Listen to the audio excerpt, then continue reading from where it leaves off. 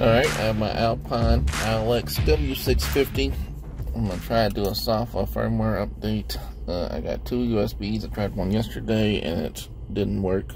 I don't know if that USB was bad or if this just didn't like it. So first thing to do is plug in. Oh, let's go to settings. You can't get to it unless you're in the emergency brake, which is kind of annoying.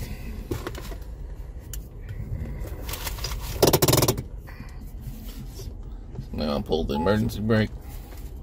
Still not there.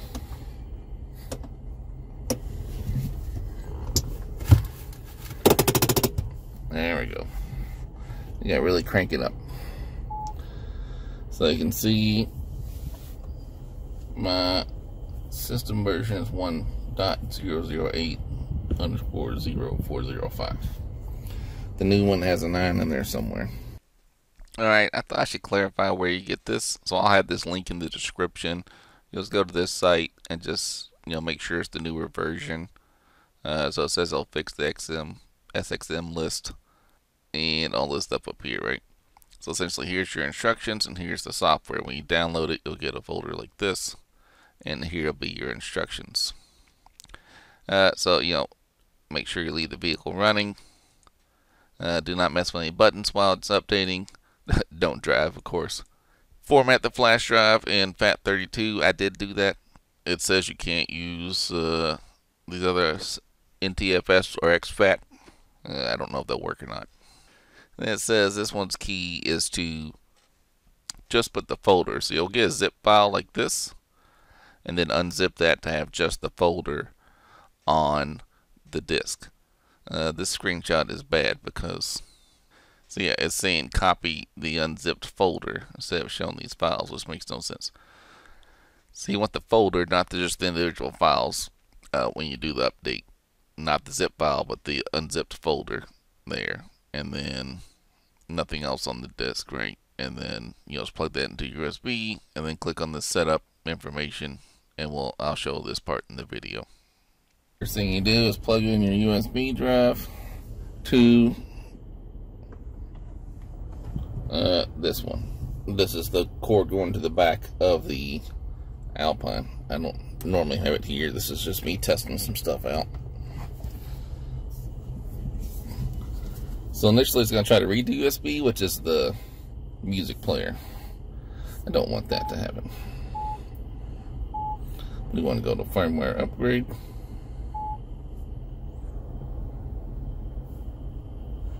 Cannot find firmware. That's what I did yesterday. That's why I'm running back up. Let's try it again.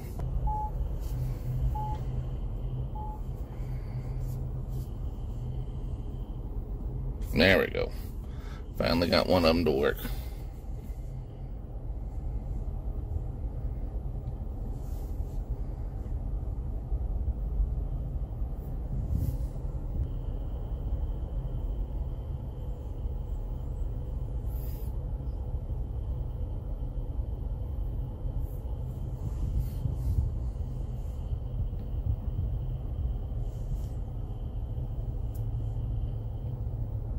So it's going pretty fast.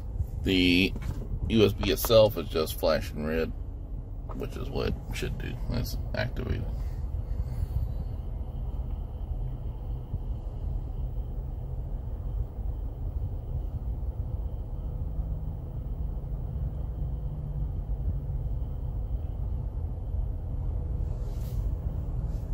Alright, now we're doing a reboot.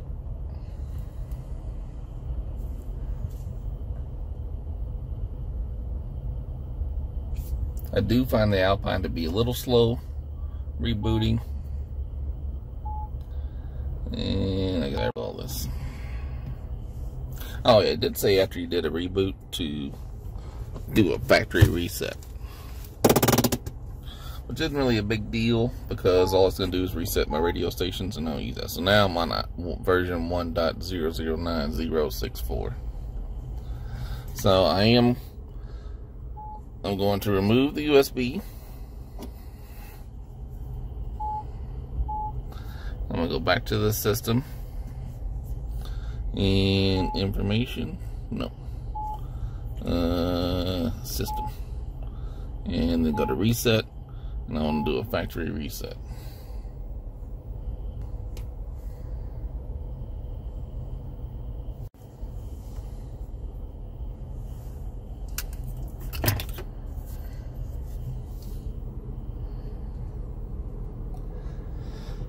Alright, now I did a factory reset. Just gonna go back to English. I gotta set my time again. That's the radio. Again, I don't use the radio, so yeah, they're one of the top private studios. $49 a month, or how about a 2019 Nissan Rogue for only $189 a month? And backed by popular demand, purchase any new or pre-owned vehicle from. Alright, so let's go to setup. I gotta do the stupid thing again. I mean, you really gotta crank that emergency brake. This is a Jeep Wrangler, 2016 Jeep Wrangler. Alright, let me adjust my clock, 9:32. I wish this would be set by GPS or by the Android Auto. That'd be a lot better. Alright, now we're just gonna make sure Android Auto still works. Plug my cord back in.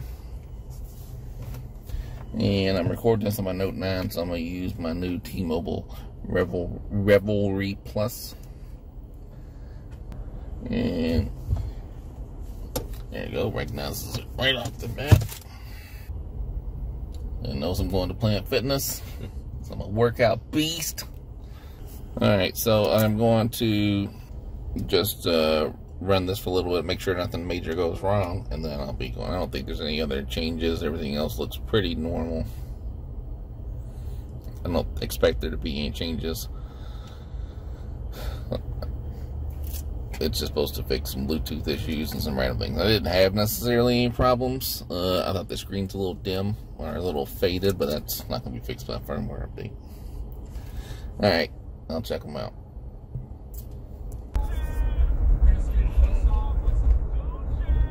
Alright, so I've been driving around with this. It's been working fine.